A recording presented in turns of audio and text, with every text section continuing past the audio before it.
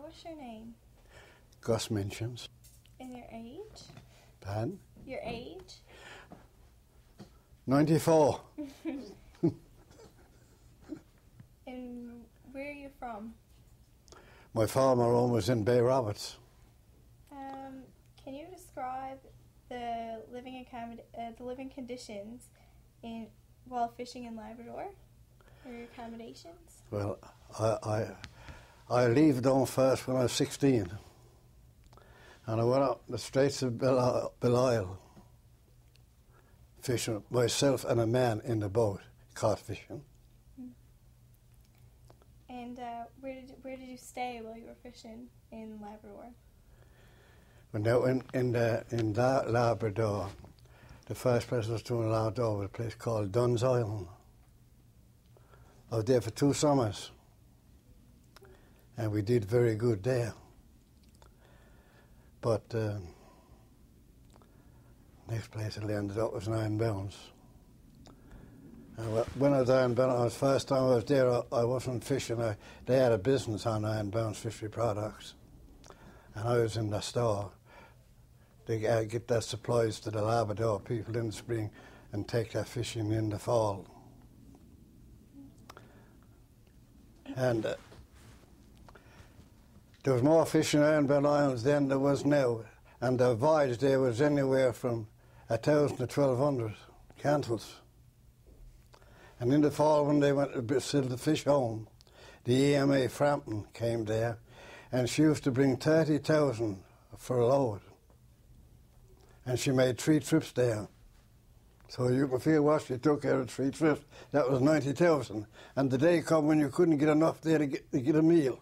That's a lot of fish. What's a cantle? What's a cantle? Huh? A cantle? What's a cantle? 112 pounds then. Oh, 112 pounds of fish. Yeah. What fishery products did you, were you? Just tell about fishery. Yeah.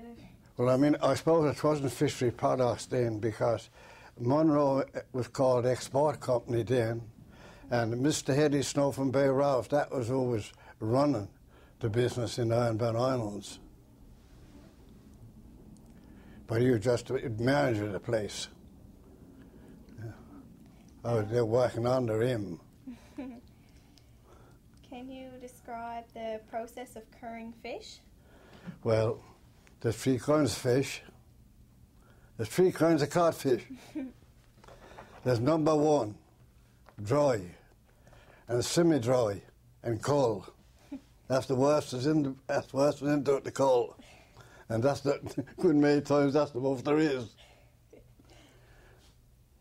Curing it. Curing. Did I say it right? Curing fish. What about the process of curing fish? Well, now, you mostly have it in the fishing season is around a month and a half. That's the trapping season, you know. And that fish is salted in about every salt. And around September, or last September, October, you start to wash that out. And then you spread it and dries it. And you dries it long enough. If you want to make semi-cure out of it, you spread it for 4 or 5 days. And if it was ordinary, it was a couple of days. But now, when that fish was culled in, when it was sold to whoever bought it, and that'd be culled when they was packing it. And there'd be semi-dry, an ordinary cure, and what they call cullage. That was the all of it. So what was the cullage? Well, that's badly split, what they call round tails. Round tail, the knife didn't go right out to the tail. It was cut off before it reached the tail. Okay.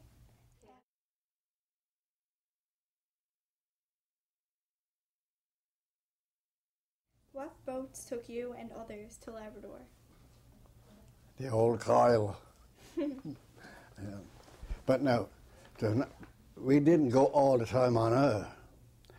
the good many times when I was in Ironbound with the Monroe Export Company, they used to add their own school town with a load of groceries, and the crews that was going to fish, they went out one hour.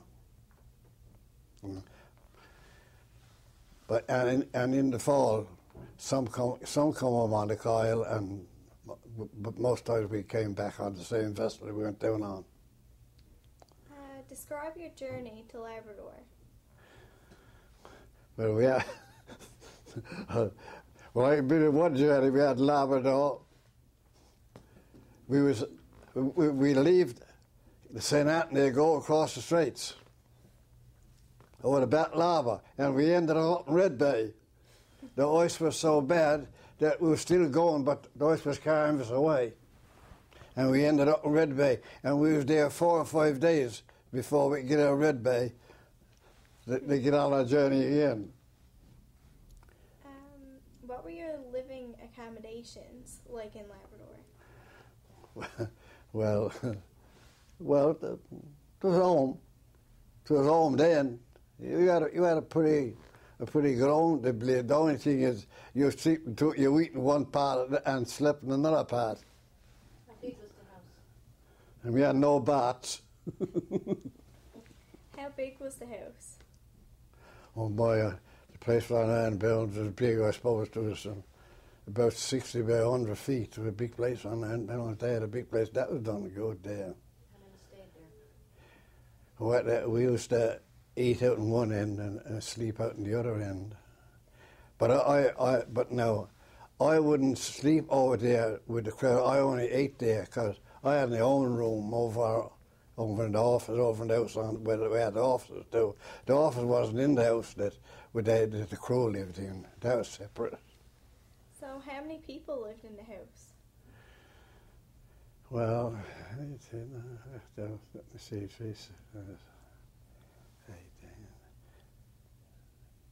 about 22 or 23.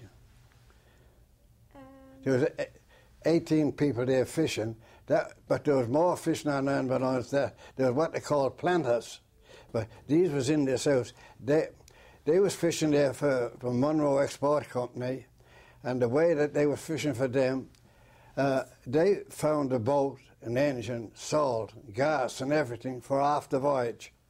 If the crew got 1,000 cantles, the company took 500 of that, and the other 500 was for the crew to make their wages. And there were 6 men in the crew. How much did he make? How much did you make? I almost shame to tell you that. Well, I had one summer right there after I gave up, the Captain Jim Daw was the next man that went there. And he said, "Gus, are you coming back with me?" I said, "No, I'm fed up on this place. I want to leave today. I'm going to have a summer," I said, "in the boat now." And we had 1,000 cantles of fish. And I had 50 cantles of fish to make the wages. I made $100. And